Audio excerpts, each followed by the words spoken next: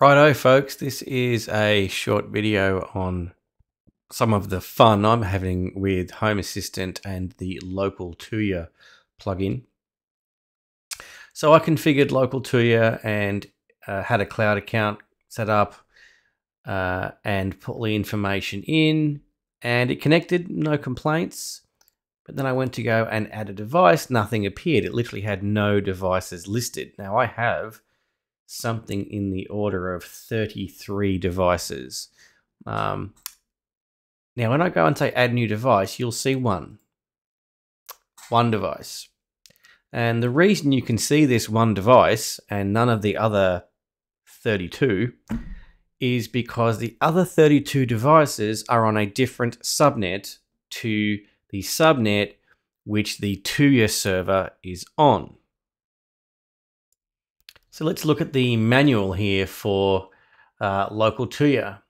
And it says, if you select to add or edit device, a drop-down menu will appear containing a list of devices detected. Now, you would assume that those devices would have been detected based on your Cloud API configuration, i.e. it would pull a list of devices from the Cloud API. It is not what it does. So here I am on my Linux server, one of them. I'm going to run a command here, and it's listing on the LAN interface, which is the same LAN where that one Tuya device appeared. Let's watch. Now that device was on 192.168.0.158, and you'll see it is slowly and regularly broadcasting on UDP 6667. And here is a copy of that broadcast. So it is a UDP broadcast, 188 bytes of payload. That's the payload. The rest of it's IP and UDP headers. This information is not encrypted as such. It's just in a binary format, which is recognized by the Local Tuya daemon running on the Home Assistant server. So that information broadcast by the Tuya device is what provides you with the details in Local Tuya. So again, configure, add new device, test socket 192.168.0.158. And the reason the name has come up is it's compared the device's ID against what the Tuya Cloud says that device is. And what you'll remember, hopefully, from earlier in the video is that device's ID was started with 5511 and ended in F3C. If I go to Tuya, 5511, F3C, test socket, and it has the name test socket.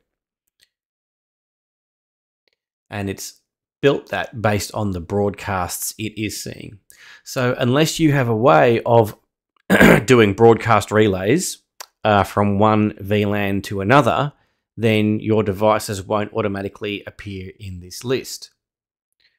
So what are the benefits of having this information available to you? So let's go and configure this. And note it's pulled the local key, the host IP address, of course, because it saw the broadcast, and the device ID. This is very handy. Otherwise, if you want this information, you have to do it manually. And the way you do it manually is you have to go into the Tuya platform, go to your devices, grab the device ID, copy the device ID, go to the API Explorer, punch in that device ID, click Submit Request, and then once you do that, you get the local key, which if you go back here, you see is the same. So by having the Cloud API configuration, that's the time you save. It doesn't save you in generating a list of devices. That has to be based on broadcast traffic.